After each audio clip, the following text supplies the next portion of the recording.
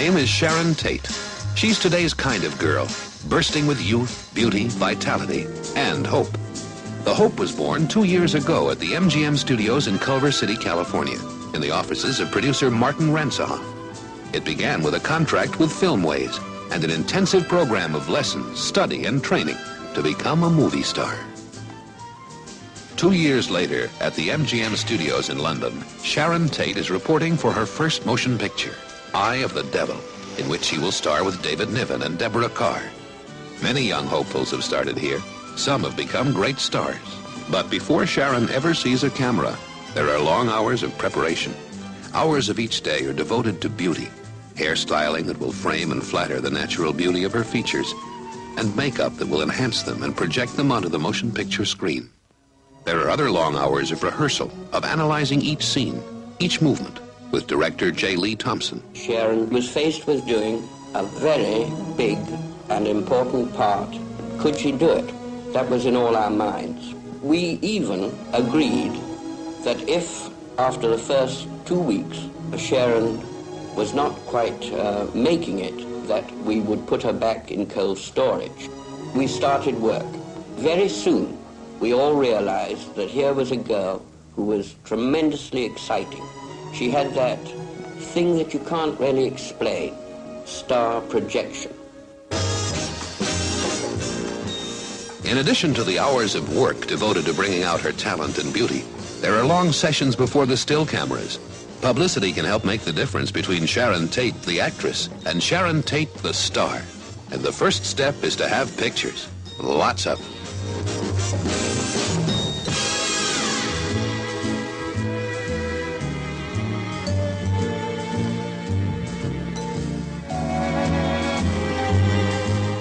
Co-producer John Calley knows the value of publicity and gives close attention to it.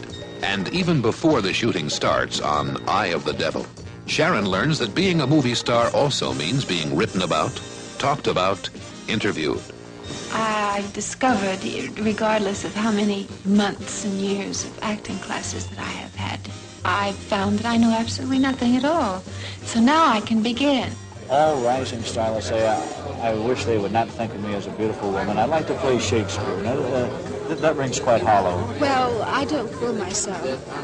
I can't see myself doing Shakespeare or anything like that. I would love like comedy, but it takes so long. You know, comedy is one of the most difficult types of acting to do.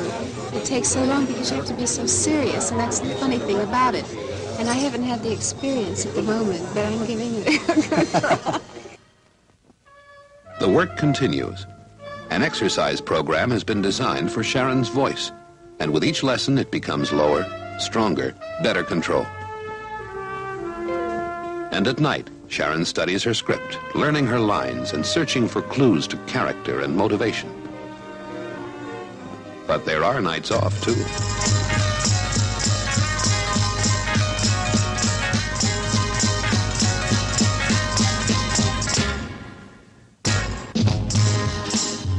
Sharon can usually be found making the scene at one of London's newest, innest discotheques. Sharon's date and dancing partner is David Hemming, the British star who portrays her brother in Eye of the Devil.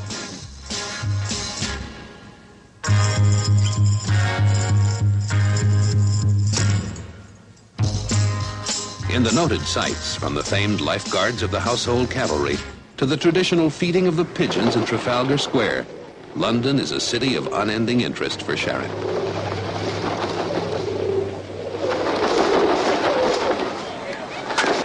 Hey, gang, give me that ball, gang. Wherever there are Americans, there is baseball. But London's Hyde Park is better known for its famous Speaker's Corner, where soapbox orators can always be heard airing their views on every subject imaginable. Big Ben, London Bridge. England is a kaleidoscope of historic sites, like the Tower of London, which now houses England's crown jewels. From historic England to historic France, and the location site for the filming of Eye of the Devil. A medieval castle is the setting for this modern drama of suspense, and for Sharon Tate's first appearance before the motion picture cameras. We were on location in the south of France, in a place called Breve. The area was kind of mythical, kind of foggy and smoky, and it put me in a great mood for my part. And Lee, you know, he's a very mysterious type man, very, very curious eyes. But he knew exactly what he wanted out of his character and knew exactly how to get it out of me. Sharon was asked to play this very difficult role of a rather witch-like person. It was asking a newcomer to do a lot. She takes direction beautifully. Very soon she began to realize that the camera was a friend. An aspiring actress must learn to be at ease with the cameras and complex pieces of equipment that crowd the set, and more importantly, with her technicians and fellow actors. Deborah Carr is my idea of an actress and a woman, you know, a person. And I learned so much from her. You know, just little things, you know, it'd take a long time to, plus a lot of her things in acting, you know, to watch. So smooth, professional. It was fantastic, really fantastic.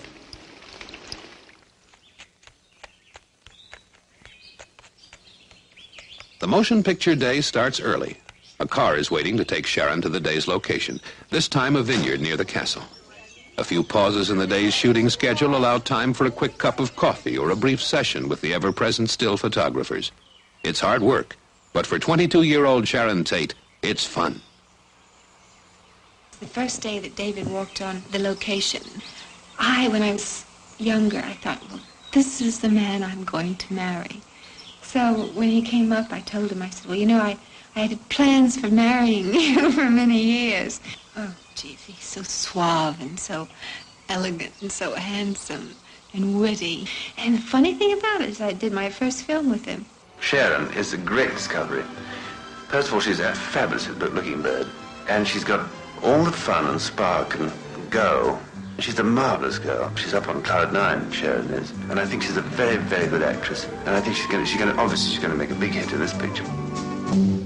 But don't you think that kind of ultimatum should come from Philippe? Well, has Philippe said nothing to you? Did he say he would? Did he lie to you? Oh, but you must be used to that by now. Men always lie. Personally, I have no use for them. Catherine, what's the matter? Is the sun bothering you? Are you all right? Would you like to go in? You're getting very tired. Would you like to go in?